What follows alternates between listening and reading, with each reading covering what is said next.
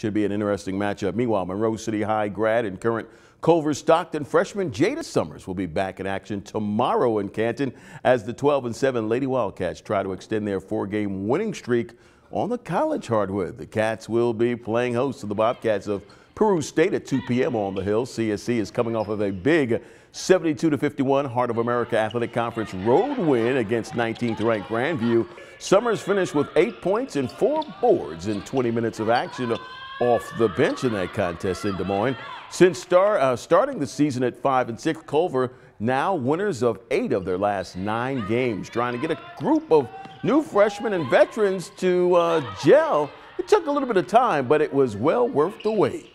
I think we just started coming together more and realizing like we need to get our head in it and just start pulling out, playing as a team. And I think that's our main thing, playing as a team. I don't think we had any doubts. I just think that we had to realize that we could do it and get it out of us, and all of us play together.